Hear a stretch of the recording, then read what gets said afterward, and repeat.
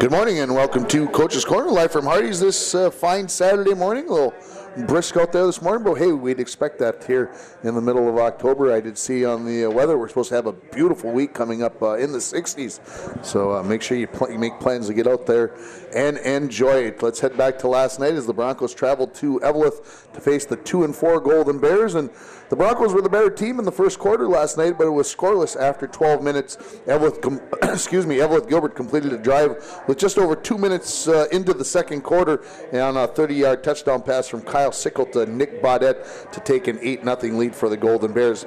Sickle would add 2 more touchdown passes before halftime, including a 65-yarder on the last play of the half, and that was kind of a backbreaker, the straw that broke the camel's back, as the Golden Bears took a 20-0 lead into the locker rooms as the Golden Bears took advantage of 3 Bronco fumbles in the second quarter. Eveleth Gilbert would fumble on their first play from scrimmage to start the second half, and the Broncos would get Armando Barrios into the end zone on a 1-yard touchdown run 5 plays later to cut the deficit to 20-7. The Golden Bears would answer back just a couple of minutes later with another touchdown pass with 6 minutes left in the third quarter to make it 28-7, and that would be the final score. Kyle Sickle would throw 4 touchdown passes for Eveleth Gilbert in the game for them. Armando Barrios, big game last night for him. He sets a new school record last night with 42 carries, breaking the old record of 41 by Nick Janty from 2012. He also gained 236 yards. First time the Broncos have had a 200-yard rusher in a game since that game that Janty rushed 41 times. The Broncos will finish their regular season at home on Wednesday night against Virginia. The Little Fork Big Falls Vikings went to Reamer, I believe, is where they played this game, as they took on Hill City Northland, and the Vikings lose by a final score of 56-14. Jacob Pendergast and Mason Borman scored the touchdowns for the Vikings, and they will end their regular season on Wednesday at home at John Thompson Field against the Big Fork Huskies. The Bronco volleyball team finished their regular season last night as they hosted the 17-1 Duluth Marshall Hilltoppers. Marshall took hold of the match early on and swept the Falls 25-15, 25-13, 25-18. Bianca Carlson, she had 17 set assists, 6 kills, 2 aces, and 13 digs. Jenna Sullivan added 8 kills and 4 blocks, and Libby Miggins had 4 kills. The Broncos complete their regular season now with a 13-9 record, and they'll open their playoffs in 2 Wednesdays on the 25th at home, 7 o'clock match at home, and I'm going to go out there right now. I'm going to go out and put it on the limb. They will play the Proctor Rails in that first round match, and they played Proctor last Saturday down at the ESCO tournament and won in 3 sets. So I'm going to say it right now. Put it on your calendar. 7 o'clock, Falls High Gym, Bronco volleyball team against the Proctor Rails in the opening round of the Section 7 2A playoffs. Fort Francis High School football team lost to St. Norbert's Celtics out of Winnipeg yesterday afternoon by a final score of 36-14. That makes the Muskies 2-4, and they close out their regular season next Friday back up in Winnipeg against St. John's. High school scores from around the area last night. We'll start with the big schools. Cloquet improves to 7-0 on the season with a 20-0 shutout of Duluth East. Duluth-Denfeld, they get the better of Hibbing 20-5. Get that safety in there. North Branch 55, Grand Rapids 36. North Branch improves to 6-1 on the season, and Proctor wins the battle with Hermantown in the battle for the hammer as Proctor shuts out Hermantown 19-0, and looks like the Broncos, if we look at the playoffs for the football team for the Broncos, looks like they will be heading back down to Terry Agardell Field on Tuesday the 24th to face Proctor. I mean, the QRF can change over the next week or so, but it looks like things are pretty set that way, that the Broncos will be going to Proctor, but we'll get you caught up next Saturday on Coach's Corner and let you know for sure how things are going to turn out. In other games, Greenway, Nashwauk, Keewatin, they get a 20-8 win over Virginia. So now both Greenway and Virginia are 4-3. I would say it this way: it looks like Greenway and Virginia will be the 4-5 seed. Virginia is going to be coming with something to play for next Wednesday when they take on the Broncos, because they're either going to be going to Greenway or they're going to be playing Greenway at home, and probably in the first round of the playoffs. So big game there for the Broncos next week as Virginia comes to town. ESCO 33-0 over Crosby Ironton. Fredericton. Mora 35-6, better than Aiken, and Pine City beats Moose Lake Willow River 18-7. Braham moves to 7-0 on the season as they down Barnum 36-6. That was basically the battle for the top seed in Section 7 2A. Braham looks like they're going to cruise through Section 7 2A. Deer River beats Chisholm. East Central 25-18 over Mesabi East, and Hinckley Finlayson 26-8 over Rush City. In 9-man football, Carleton 4 points better than McGregor 24-20. Cromwell Wright scores 50 points in the first quarter last night as they beat Onamia 57-8. Isle 32, Big Fork 22. Renshaw had over 500 yards rushing in the game, yet they only beat Ogilvie 32-19. Northwood's got the better of Floodwood 50-20 on Thursday night. Cook County, in a battle of 5-1 teams, beats MIB in Mountain Iron last night 16-8. Ely shuts out Silver Bay 38-0. Southridge gets a forfeit against Northeast Range as Northeast Range only had 11 healthy players this week and decided to forfeit instead of playing that game. And Kellier Northorm down Lake of the Woods, and Isle, as I mentioned, already beat Big Fork 32-22. College hockey last night. Season in full force for the men and the women's now.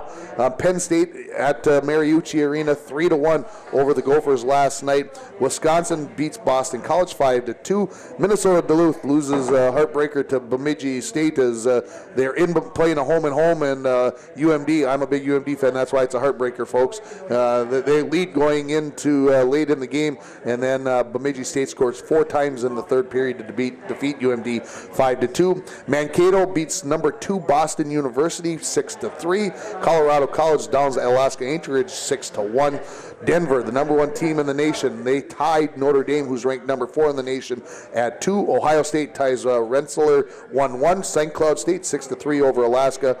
Omaha defeats Massachusetts Lowell 4-2, and North Dakota beats St. Lawrence by a score of 2-1. In women's hockey last night, Minnesota 3-1 better than Bemidji State. Wisconsin, the number 1 team in the nation, they get Mankato 3-2, and Ohio State, after beating the Gophers twice last week in women's hockey, they beat UMD last night 2-0. The MLB playoffs have narrowed it down to 4 teams, and in the ALCS last night, Houston wins the first game by a final score of 2-1 over the Yankees. The Yankees got a home run in the top of the 9th, but that was the best they could do as Dallas Keuchel struck out 14 Yankee batters through 7 innings. Those 2 teams play game 2 today at 3 o'clock.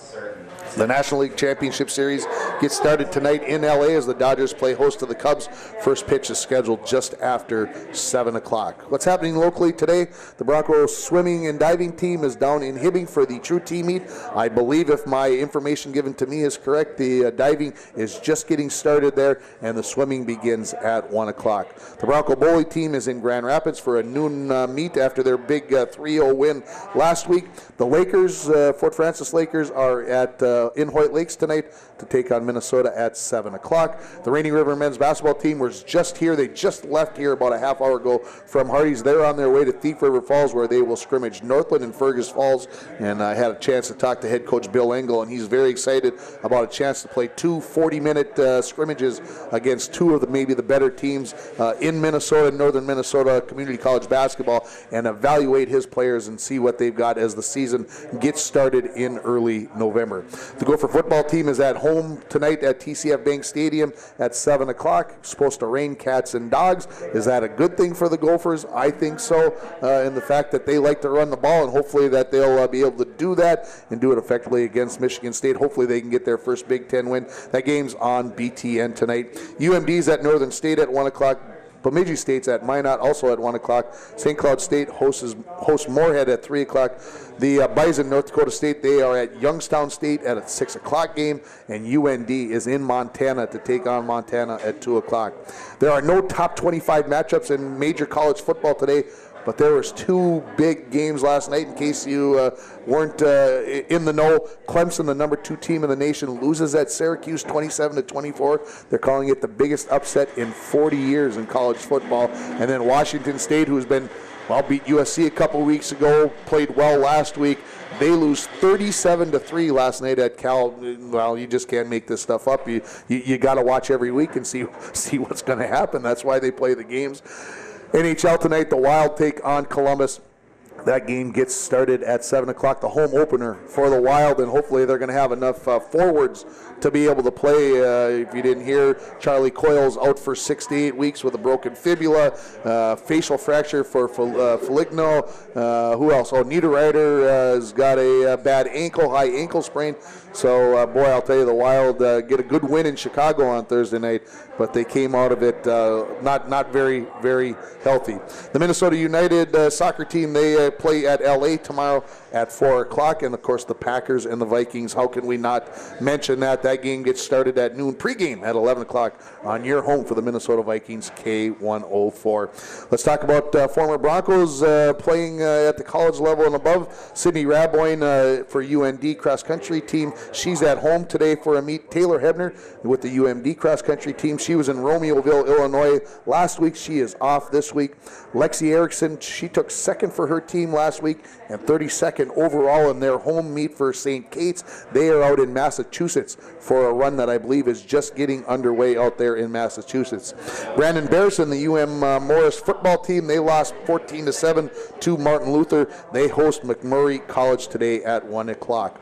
Maddie Filipiak and the Bemidji State volleyball team, they lost 3-0 to the number 3 team in the nation, Concordia St. Paul, last night. They are in Mankato this afternoon.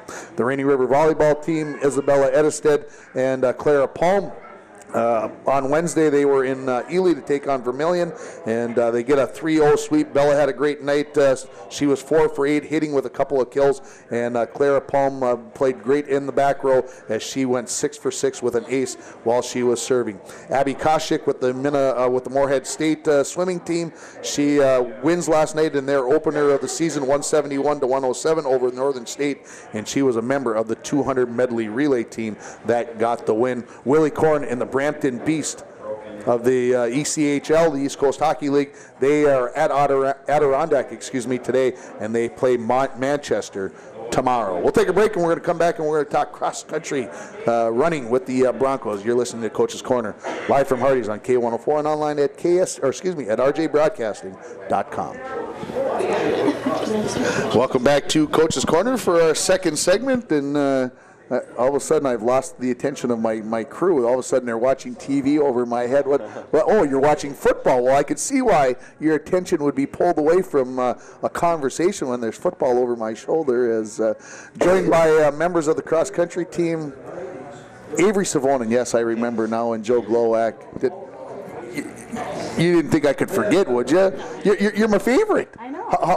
How could I do that? John Kalman and Rachel Anderson joining me here in a row, and of course it was Heil Pike week, and we ran it on Tuesday this week. Anybody know the reason why we changed it Tuesday from? It's always been on a Thursday. What? Anybody want to venture up? A guess on that, on why we were where we were? They all look at me dumbfounded. They have no clue. They didn't even know that it used to. They didn't even know that it used to be on Thursday. So anyway, you guys just get out there and run, right, Avery? Yeah. You got to hold that microphone up, otherwise the people can't hear you at home. I don't want to say it wrong. All you did was say yeah. Go ahead. You can put it right here and say yes. No. Why are you fighting me this morning, Avery? What's the deal? All right, let's talk about the Heil Pike, and we'll start with the girls. And we talked a little bit after the race on Tuesday, and we talked a little bit. So you've had a few days to evaluate it. How do you think the girls did on Tuesday in the Heil Pike? I think our girls did pretty good. Ryan definitely did very well. She beat me, and we PR'd, both of us. 8th grader, Ryan? 8th grader, okay. I should know that because her locker's right outside my classroom door, and it is the 8th grade class, so I should know that. So talk about the rest of the team. What else was going on there? I believe Bailey came in after me, and yeah, they all did pretty good. Yeah, I think Ellen was in 4th, and Rachel, Summer, yeah, that's right, and then Nora Sullivan was after that. Okay, so that's what we had there. What about the boys, John? I'll let you take a hold of this one. See, so you're the veteran, the senior, the old guy. You only got a couple more times to do the show. That's what we just got done discussing. So talk about the boys' effort on Tuesday. All right. Well, I think we did really well on Tuesday. We all came in. I think we are like a 22-second split, something like that. Joe was a little bit back. I mean, we were like 17, 42, 47, 49, 52, 18, 04. We were all a pack. I think we were only split by 2 guys, so we're really running strong now. We just need to move those times up a little bit to get those places and start winning meets. Joe, I don't know if we had a chance, if you were there when I was discussing it, but we were discussing the fact that I think after when I talked to Coach Jelly, he talked about the fact that he was disappointed with the result because you guys are still 19 points behind Ely, but you guys ran so well. Was it frustrating for you guys as well to run as well as you guys did and still be 19 points behind and take 3rd place in the meet behind GNK and Ely? Yeah, obviously it's frustrating, but we use it as fuel to do better in practice, get up there so we're ready for sections. This is, of course, running at home. You only get to do it once out of the year. Rachel, does it become a little more pressure because it's at home, or is it more fun because you know the course, you've been around it a few times, and it makes it a little bit easier? I would say it's a combination of both. It's definitely more fun having all the people there and everyone's coming to watch the home meet. Definitely more pressure because all the people are there to watch the home meet. So yeah, it's a little bit of both. Of course, it's always fun, like I said, to have the crowd, and you know those 4:30 meets are difficult for fans to get to. They're tough time of the day, so people do like to come out and see what's happening. Let's talk about the meet that's coming up this week. You guys are running in the IRCs down at Hoyt Lakes, right? I got that right? Yep. Avery's shaking your head. They can't see you on radio. You shaking your head. You gotta say, go ahead. You gotta say yeah. Yeah. Yeah. There you go. Thank you. Yeah. And what's it like to run at Hoyt Lakes, Avery? For those of us that haven't been to Hoyt Lakes, what's the key to running there? Run fast. Run fast. Is there any key areas in the race where you that you try to take advantage? There's definitely a hill right towards in the last half mile of the race. You got to climb. You got to go over a little bump, and then you're on a little flat stretch, and there's this long hill that just goes up for probably, I don't know, 100, 150 yards, and that's really where you can make a move coming into the last stretch of the race. So you guys have already been thinking about that. So has Coach had you out running the hill out here at the boat landing or anything in anticipation for that? Not yet. Not yet? Geez, Joe, today's Saturday. You guys aren't running. Well, you might be running tomorrow, but you're not practicing tomorrow. You got Monday. You're going to go out and run that hill on Monday? No, we're supposed to run today. We're supposed to find some hills. Little Fork's got some hills. Little Fork has some hills. Why would we be in Little Fork? Well, I am. What's going on in Little Fork, Joe? I got a shack. Got the shack? You're looking for some birds?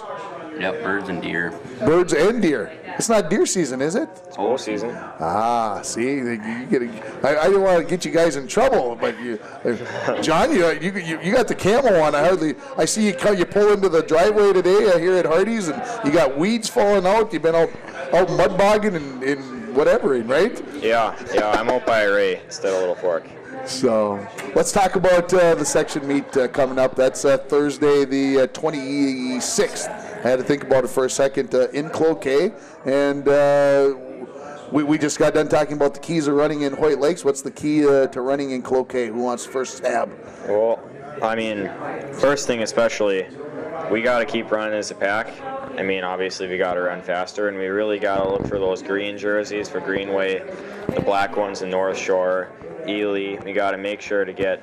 Don't forget about Esco. And Esco, yep. We got to look out for the blue ones too. But I mean, we got to make sure to stay ahead of those guys, especially towards the finish, because that's where we've struggled. Like we had, I don't know if you saw at the end of the race yesterday, we had some of us get beat a little bit on that kick by not only the Greenway guys, but the Ely guys. It is so interesting to think about that there's 5 teams in Section 7A, boys, that legitimately, I would say, in my mind, have a chance to be one of those top 2 teams. Does that make the pressure, Joe? Does it make it easier to run, harder to run, easier to get ramped up for it? How does it make you feel, and how do you think it makes it feel for the team getting ready for a couple of weeks away? that definitely gets us amped up because we know we can compete. And right now we're kind of the underdogs, so we don't have as much pressure. So we just got to go out there and worry about running our race. I did my 5Ks and 10Ks many years ago, and I did the whole running thing. What is there? Just some days, Avery? I'll ask you.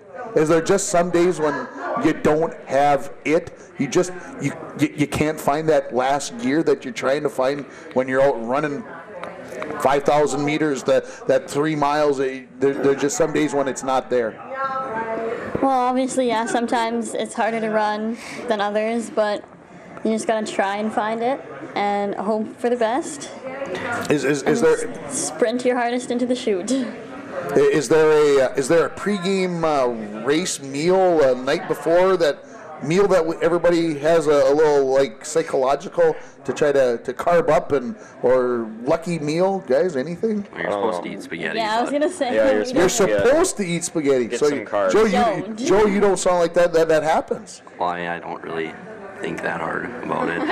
Yeah, no one. Well, you're 16 or 17 years old. You guys can eat anything, right? I mean. Yeah, right. I mean, it doesn't matter what you eat. Doesn't matter. You're a kid. You're a kid. You can do whatever. No, seriously, no pre-race. I mean, I don't know. I eat carbs the night before, and I mean, I have the same exact routine every morning of the meet. You know, tie my spikes the same way, put my uniform on in the same order, do everything all exactly the same every day. Get your math homework done. Oh, that comes, that just gets done whenever. Yeah. Whenever there's a spare moment. How about for you, Rachel? Anything that the girls do as a team, maybe ritual-wise, to kind of get everybody in the mood? Well, before the meet. Before the meet, every day, not every day, but before every meet, we get together and huddle and do all our encouragement, and then we pray as a team. But nothing as crazy as John, like tie everything the same way, and we're a little more laid back. A little more laid. John, do you accept that you need to be laid back? They obviously are performing better than us. Yeah, I mean, look at their results versus us. Well, I don't know if that necessarily means you can't be superstitious about things, right? Yeah, I mean, I think as far as a mental thing goes, it helps. I mean, it definitely helps to be relaxed. That can really help in a race. But I mean, being superstitious kind of helps too, because I mean, then you're doing everything the same way. And I mean, if you think you're having a good race because you're doing that, you probably are. So, running-wise now, practice-wise, over these final couple of weeks, are things going to be going downhill? Are we going to be doing less miles? Are we going to be doing more sprinting? What do you expect Coach Jelly to come up with in practice over the last couple of weeks to get this team prepared? Well, we're gonna cut the minutes a little bit, but I mean, we're gonna do the same workouts and just cut the minutes down a little bit, do a little more speed instead of just really bringing that distance down. We want to keep trying to do the same kind of workouts so we don't, Yeah, Jelly, so we're not tapering anymore. We're not. Not tapering anymore. We're not tapering anymore. Oh, Avery, has that got you nervous? You were hoping for a little. I just was not informed of this information.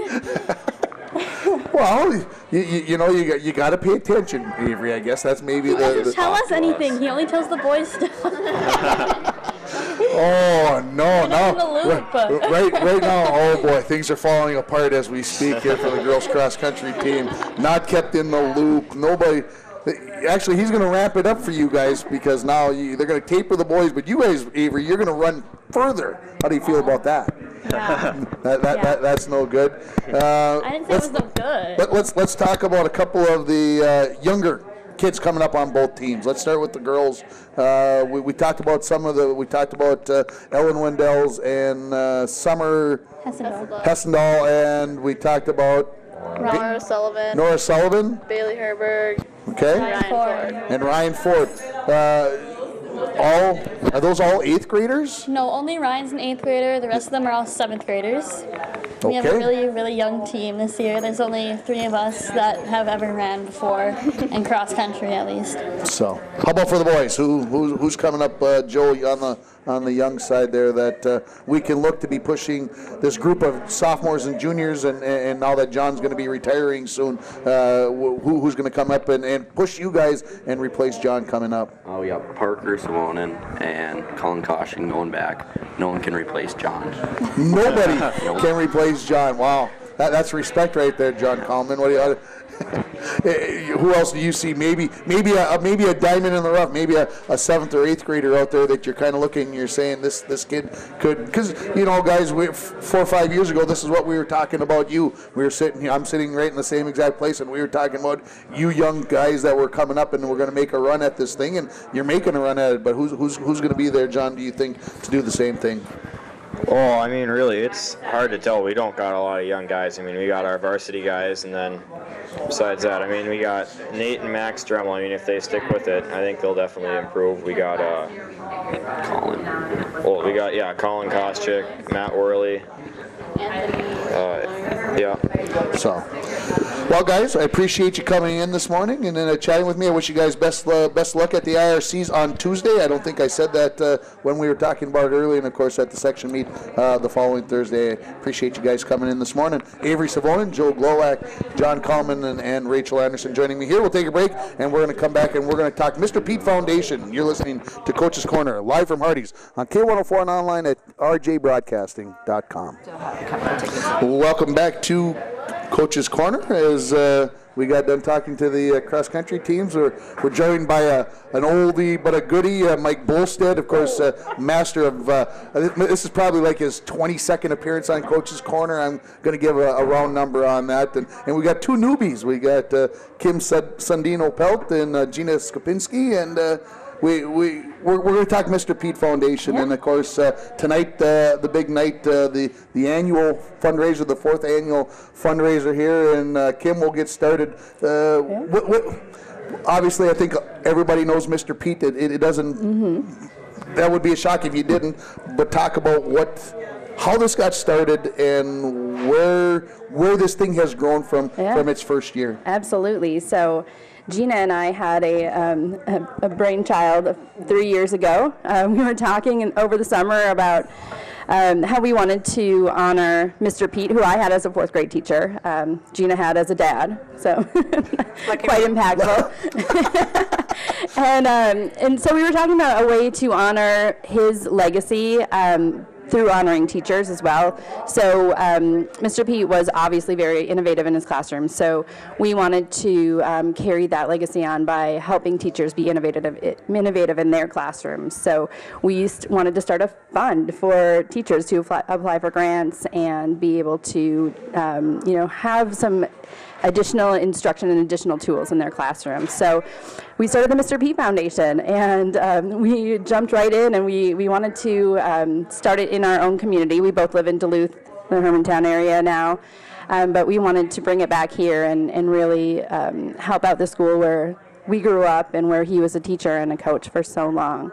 So we have, over the years, probably raised about $50,000, probably more than $50,000, given out 17 grants, and the number is climbing even today as we speak. So we're just really excited to help schools in International Falls and Little Fork to carry on the legacy and think outside the box. Gina, that's pretty good stuff there. What do you want to add to that? I will just echo what Kim said. For me, it kind of started as a form of therapy. My dad was sick at the time, so we were right in the middle of really the hardest part of his illness, where we were trying to navigate that. And so there was just so much bad going on at home that it gave me a good outlet to think about him in a positive way. And so I just threw myself into it, mostly just to do something good with something that was so bad. That's good stuff. Mike, of course, we chat every week, but you carry a big torch, I think, for this because you knew him so well. You guys were in the hockey program together. Talk about what it means for you for this weekend, because I see you get passionate about a lot of things, but I see you get very passionate about this. Well, yeah, I mean, that's a compliment. I think basically I'm kind of a voice of a large group, okay? And I kind of me and a few other players like Raboyne and Neil Sheehy, and they're out of town. Okay, so I kind of take it over from here, but I'm very small piece of a large group of hockey players that he had, and I have passion about this, but Mr. Pete was close to like thousands of hockey players, so I'm not like the guy he liked the most or anything like that. I want to make that clear. But every year I try to share all the emails I get from the large contingent of hockey players with Gina and her family, and they're darn good stuff. I mean, this is like Paul Nevenin and Robin Anderson. They wrote very meaningful notes saying, we're not going to quit doing this. We're going to continue to do it. We're going to try to help the Mr. Pete Foundation. Again, we're a small part of the whole program, but we try to contribute as much as we can. And if you go to the auction tonight, those listed on the radio, there's a lot of great prizes there, and we try to help out with that every year. And I guess it's just it's a big deal to us because I probably wouldn't be sitting here today if it wasn't for him. So, and I think Mike is being a little bit humble, and he said they're a small part.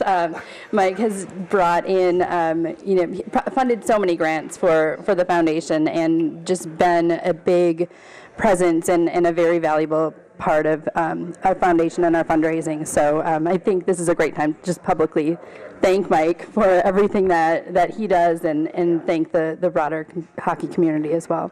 Yeah, absolutely. Those notes the first year blew us away, and all of them had tucked $100 in a card that they sent literally all over the country, and they all hand wrote a note.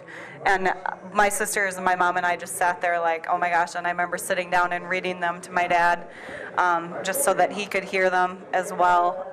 But then, which was amazing in and of itself, but then year after year after year he shows up, and year after year after year we get a whole list of people that are still saying thank you. And so for me, it just blows my mind that they're continuing to do that. I think it really says a lot. So we really, really appreciate it. Yeah, and a large group of this is the 95 state tournament team led by Johnny Austin. Johnny always, whether it's a note or whatever he can do, always has nice things to say. So that's the whole thing about this, is he touched lives that were players in the 70s all the way to players in the new 2000, 2005. So boy, I coached for maybe 5 total years, and it was tough.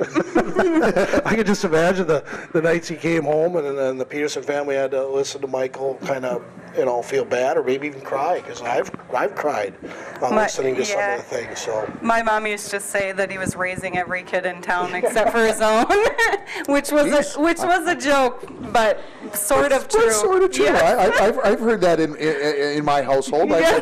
I've heard that comment. So I understand it, and there's a calling there somewhere in there. Let's talk about tonight. Social hour, I believe, in the silent auction, 5 to 7. 5 to 7. And I suppose I should start with this. Can people still get a ticket? We have a few limited tickets available. If someone would like to purchase a ticket, it's probably best to email us at mrpetefoundation@gmail.com just to make sure that we still have a couple of seats available, but we can definitely sneak some people in. It's a really fun time. We have, I think, about 160, 170 people tonight coming. So we have the silent auction and raffle and a few fun games as fundraisers. And we're also honoring Kevin Gordon tonight with the Mr. Pete Foundation Legacy Award. So we are really excited about that, because Kevin's really carried on the legacy not only in the teaching profession but also in the hockey realm as well, taking over fall summer hockey and all of that. So how proud would your father be tonight, Gina, of the selection you guys made to honor Kevin? Oh, absolutely. We took nominations, and so we got a handful of really awesome nominations, and all of them would have been perfect. But when we saw Kevin's name come up, all of us were just like, yep, that's the one this year. My dad absolutely loved him, and there's a strong relationship there. He's still doing fall summer hockey. So we called it hockey school when I was little, because it had to be school. So yeah, it was the perfect pick, and I'm looking forward to seeing him and telling him thanks. And the response has been overwhelming to that nomination in general. Just lots of thank yous, lots of action online, lots of people saying that, you know, Gordon was a huge part of their lives. So it's fun to see that duplicated. Absolutely. And I know, Mike, you and I were talking about the silent auction, guys, the things you got coming in. I don't know, maybe this will pull some people in. Did you get the jersey from Toronto? I'm dying to know. I've been waiting to talk to you this morning to find out, did we get the Austin Matthews? Well, there's good news and bad news. It has been sent. Huh? Okay. But it's not here. But it's coming right from Toronto, so I'm guessing, not saying anything bad about the Canadian Postal Service, but I think it takes a little bit longer from the Canadian side. So if it doesn't get here today, we'll have it for we talked briefly about it. I think Gina and Kim might even put an auction item out, so people that can attend the event from out of state. We'll look into doing that one. I don't want to online. put words in their mouth, but it'll be fun. That would be very interesting to see what kind of. Or they can just save it for next year. Well, yeah, and Neil Sheehy donates a lot of wild, very, very good wild tickets every year, and so we were just talking about maybe taking a couple sets of those as well and doing them with the Toronto jersey and just seeing what happens with the online platform, because I know from the cards we got when Dad died that there are people all over that are following the Mr. Pete Foundation and might get involved that way by bidding online. Yeah, obviously tough for everybody to get here to the Falls maybe at this time of the year to do that, and maybe that's a very interesting thing. What else you guys got in the silent auction that I'm going to be disappointed that I'm going to get a chance to miss, because I bought a ticket a couple of weeks ago and then I got a chance to go to the Gopher football game tonight. Oh, in the rain. I know what I would do. I'm so excited. You'd be here. Oh yeah. Because you did your Gopher game already this year, Michael. What else you guys got, Kim? We have quite a few. We have a ton of baskets that are great for everyone. Just our friends in the community and you know, the teachers have come through with just some great baskets. But we also have gym time at Falls High School, pool time, 2 hours of ice time at the arena. So really fun things that the district has helped us with. Some of the bigger ticket items, Steve Sharon donated a timeshare anywhere in the U.S., which is a big one. I'm going for that one. And Rainy Lake Houseboats donated a houseboat trip. Thunderbird donated a pontoon rental and dinner after, which is really exciting. There's a kayak there this year, which is really cool. Really, there's a really ton of great items over there waiting to be bid on. Bulldog hockey tickets, I think. So. Nice. Go Dogs. Go Dogs. Absolutely. Go Dogs. A tough one last night. I shake my head. I was so excited during the football game that they were up, and then all of a sudden it was just like, tonight's the night. Tonight's the night. Back at Amsoy, we'll see what happens.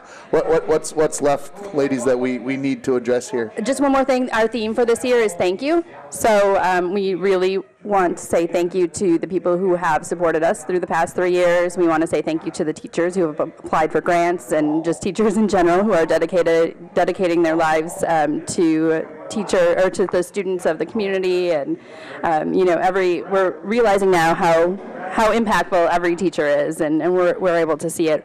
We also want to thank our sponsors. Packaging Corporation of America has sponsored us as our named sponsor for the past 4 years, and we couldn't pull this off without them, because all of our donations go straight to grants. So it's our sponsorships that really help us pull off this great event.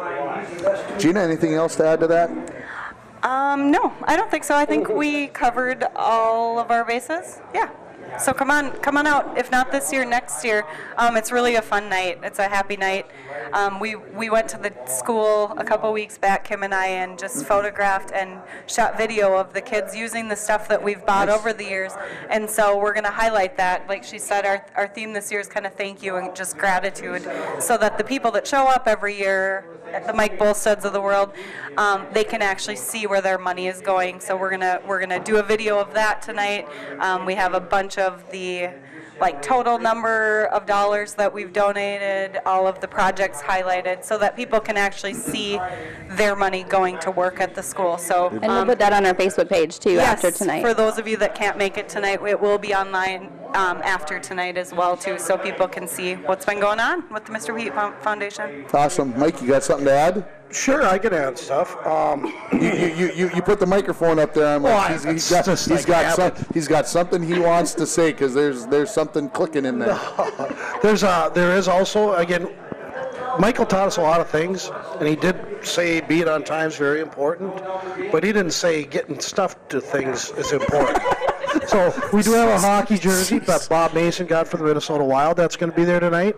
It's a Jared Spurgeon jersey. I think it's a new model. New model. So Bill has that. So I'll have to give Bill a call here pretty quick and say they need it before the auction. Yes. So and then we got a Delvin Cook college jersey from Florida State. Nice. That should be really nice for the football people. And then a Jim Kelly Hall of Fame football jersey. Wow. That they're taking with them right now over to the Holiday Inn. And then hopefully that Toronto Maple Leafs jersey gets there, and then all is done. Mike Bolstad, the Jersey King. He is. You'd be surprised who he has connections to get to. All right, I'm gonna before we leave, I'm gonna give you. How are the Wild going to survive this forward injury epidemic that's going through the team right now? Well, in emailing Bob, I told him, I said, I am available. All I want is a jersey. I don't need a salary, so I'll keep him to the salary cap. There you go, because they only got a couple $100,000, and you'll play for a couple $100. You know, good hockey teams survive turmoil, animosity, injuries. Bruce Boudreau, I think, craving this. He is. I think I get to coach, and that's what he really gets to do now. Sure. Is he's got to plug in 5 players that are minor leaguers, and he gets to play the Cunnin, who's going to play tonight. Probably Kyle Rao, who's a Minnesota kid. Don't know who else they're bringing up, but this is an opportunity for the players in the farm systems to show that they can play at the NHL level, whether it's for the Wild or whether it's for another team next year. So I think he's actually looking forward to this. If they can somehow go 500 over the next month, I think that would be a great accomplishment, and that's probably a thing they're saying in the locker room was let's take one game at a time and let's stay in it. And we're losing Coyle for 8 weeks and Nino for 3 weeks, and even though his face is probably a mishmash, Foligno will be out for 1 week. So Parisi and Granlund are both still out, so that's 5 of their top 9 forwards. So I know you guys are big Wild fans. Yeah, that's crazy.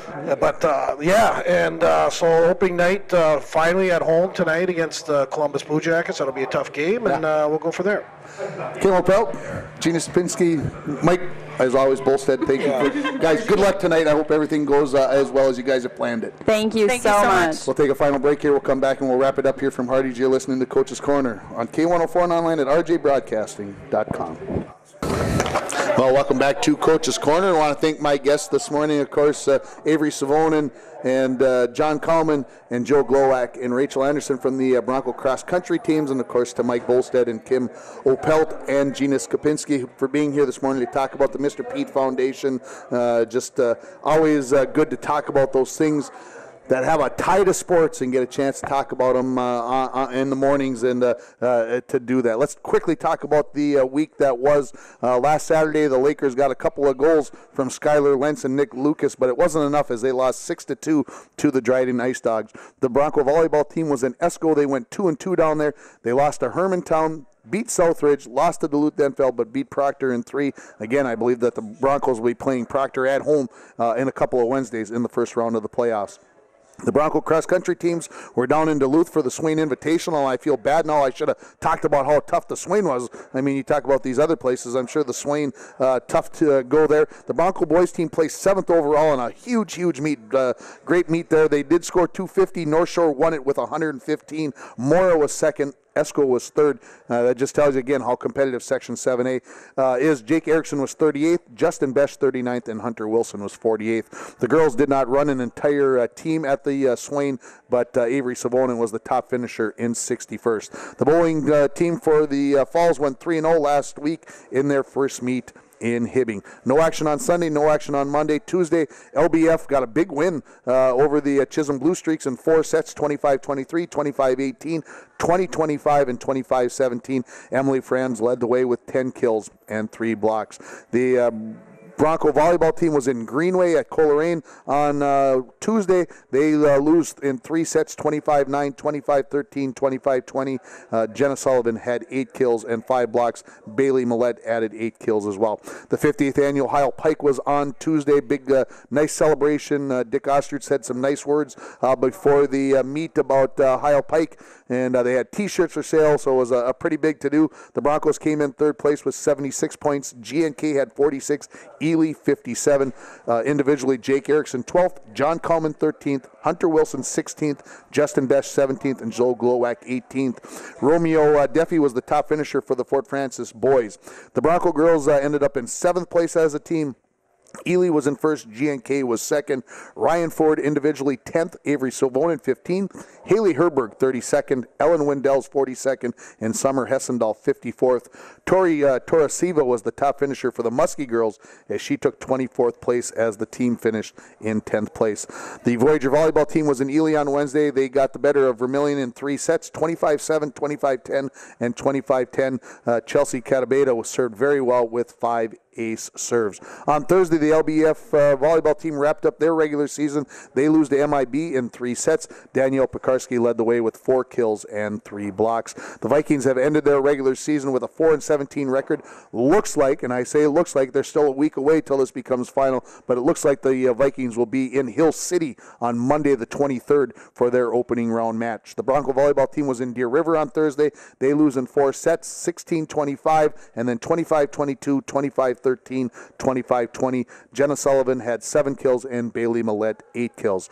The girls' swimming and diving team was at home against Northeast Range. They got the better of them 141-29. The Broncos took 11 first places out of 12 events. Lindsay Lucy a double winner in the 200 free and the 100 breaststroke.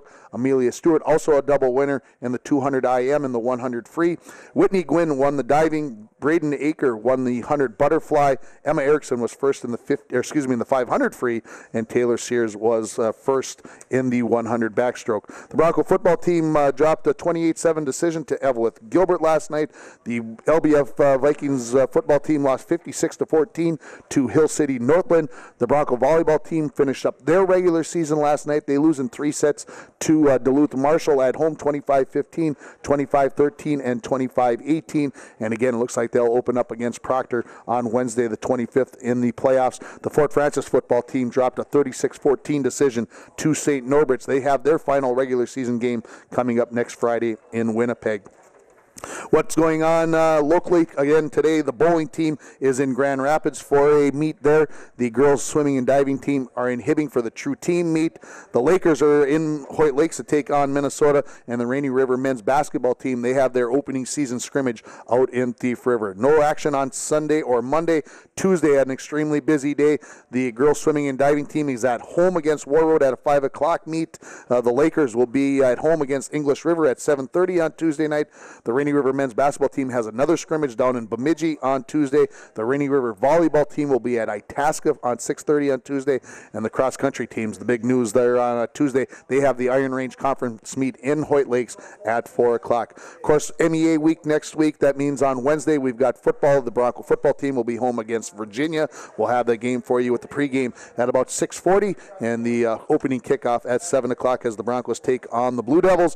The Viking football team, they will be hosting Big Fork at John Thompson Field, also at 7 o'clock. The Fort Francis boys and girls hockey teams, they'll get their regular season started next week as they will be in Winnipeg from Thursday through Sunday to play a plethora of games. The Rainy River volleyball team will be down at Anoka Ramsey for a pair of matches as they will take on Riverland and Rochester on Thursday. On Friday, the Lakers will be back down in Hoyt Lakes to take on the Minnesota Iron Rangers, and the Rainy River volleyball team will have 2 more matches on Friday at Anoka Ramsey. Next Saturday, the bowling team has their only home meet of the year right across the street here. That begins at noon. The Lakers will be home at next Saturday for a game against Thief River Falls, and the Rainy River women's men's basketball team will have their season opening scrimmage. They will be at Anoka. It's been a great morning. We've gone past the 10 o'clock hour. Again, thanks to all my guests for being here. Thanks to everybody here at Hardee's for taking care of those guests. Thanks to Preston for coming in and filling in for the boys this weekend, pressing all the buttons back at the station. But most of all, thank you for listening to Coach's Corner. Live from Hardee's on K104 and online at rjbroadcasting.com.